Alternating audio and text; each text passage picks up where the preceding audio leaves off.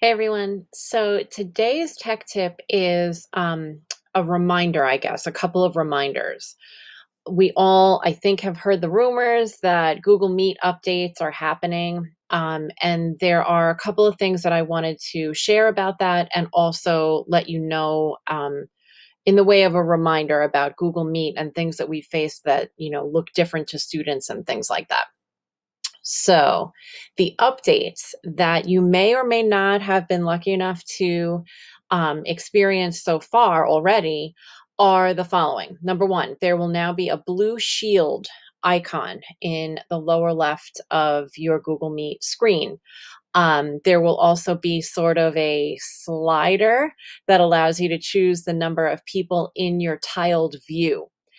There will also be another option where you can blur your background and another option that allows you to integrate Jamboard. So you can sort of launch a whiteboard right there in your Google Meet. So here's what a couple of those things look like.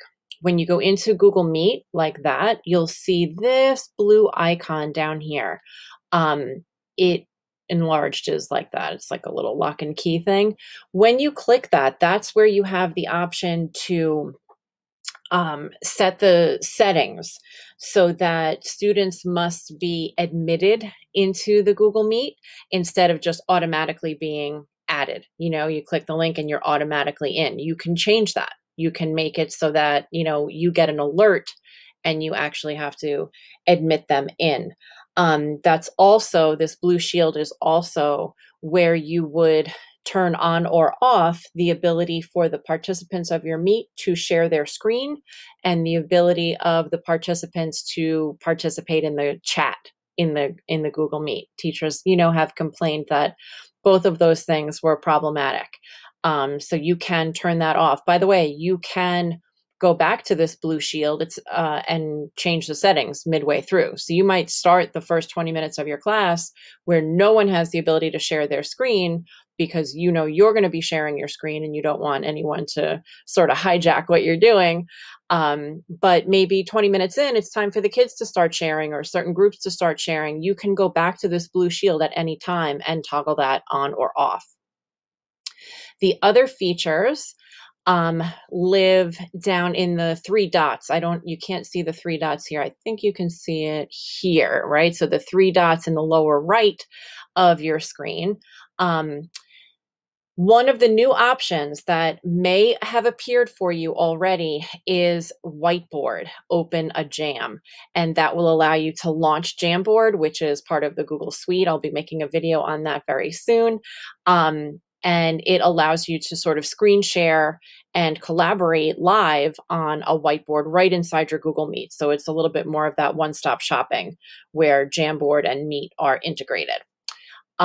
We're also going to see somewhere in here, I don't have it yet. Whiteboard just came up for me today. It was not there yesterday.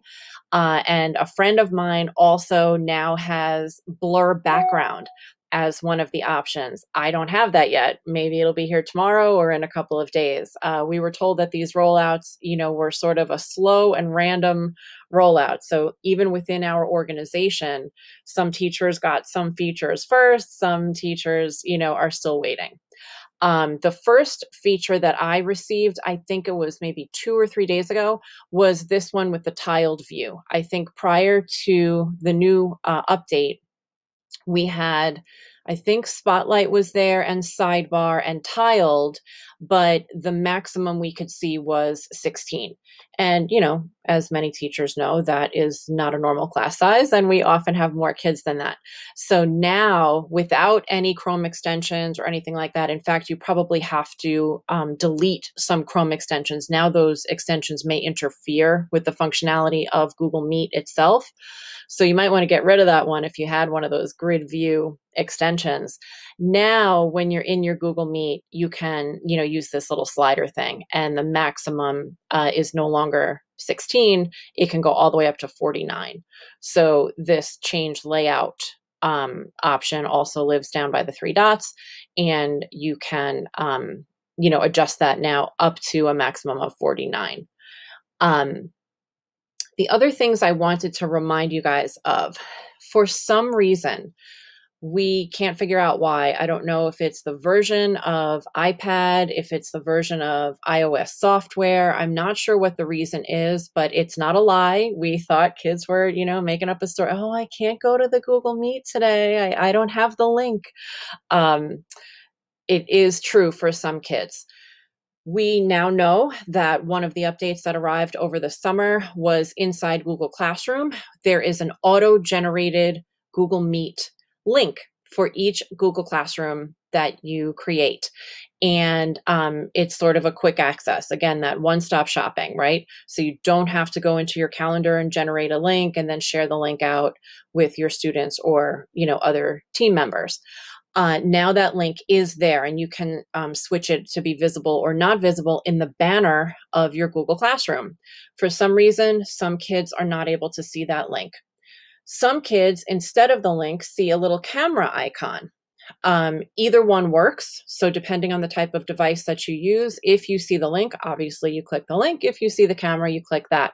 However, there are some kids, I've seen it live and in person, they just don't have either one. So I'm, sort of begging the teachers that I work with to, just as a courtesy until they figure out what this issue is with the students, to please copy and paste the Google Meet link in your stream. Just pin it to the top, make it the first thing that kids see when they join your, enter your class. They know exactly, click here, there's a live meet going on. The other thing we should know about that live meet link is this. It functions the same way a Google Meet nickname works. Okay, so there are some security or restriction features, which are really good, but now we're discovering they can also have some downsides. So whether you generate a Google Meet link with a nickname or you're using the auto-generated one in Google Classroom that, lives inside that banner, it's great because it keeps people who are outside of your organization out. So anyone in my case whose email address does not end with ourschoolname.org can't get in. They no longer can get in. If I generated a Google Meet link in my calendar, then anybody could get in. I may have to admit them if they're outside of our organization, but it's open to anyone.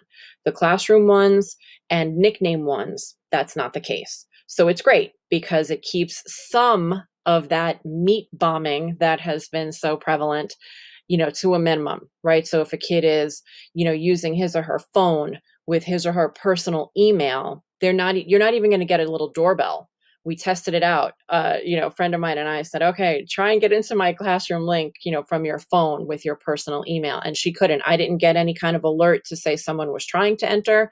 And she instead got an error message that said, this link is unavailable or something along those lines. So it will definitely keep out unwanted guests. But the problem is that now we're using, Google Meet all the time. And sometimes we want outsiders, right? So we've had the experience where we have a student teacher or a guest speaker or some other invited guest or visitor to your Google Classroom. They can't become members of your classroom, but they can join your Google Meet normally. However, if you are using that one that lives inside the banner, we tested this as well. Your student teacher, for example, can't enter that way. So if you know that you are going to have, an outside guest speaker visit your class, or you're going to have a student teacher and she's going to be observed that period or something like that by her administrator, for that period, you're going to have to do it. I keep saying the old way, right? It was from, a week ago, or a couple of months ago. Go to the calendar and generate a Google Meet link that way. And for that day, again, post it in your stream for the kids to see, hey, today, use this link to come to class. And you can then email, an invitation to your guest speaker or other outside guest. So here's just a quick reminder. If you have set this setting inside your Google Classroom settings to be visible to students, I believe that's the wording. If you click the little gear icon in Google Classroom and scroll down, I think it's about midway down the list, you can make link visible to students. So if you do that, this is what it looks like. I happen to be working on a computer. It happens to be a Mac. For me, every single time I go to my class or any colleague's class and they've toggled that option on, they see this Meet link with the long link and the camera icon. A lot of our students are working on iPads, different generation iPads, and for some of them, they see a link. For some of them, they only see the icon, and for some of them, they see nothing. We don't understand what's happening. However, if you do have to do it the old-fashioned way, this is, if you're inside your calendar, you generate your, the name of your thing, period 5 for, today's date, something like that. And then you would simply copy and paste this link and post it in your stream or send the kids an email, whatever works, for your students. And that's how you would share it. So hopefully this helps and, clarifies some of the things that are going on with Google Meet. Please reach out anytime. You guys know where to find me.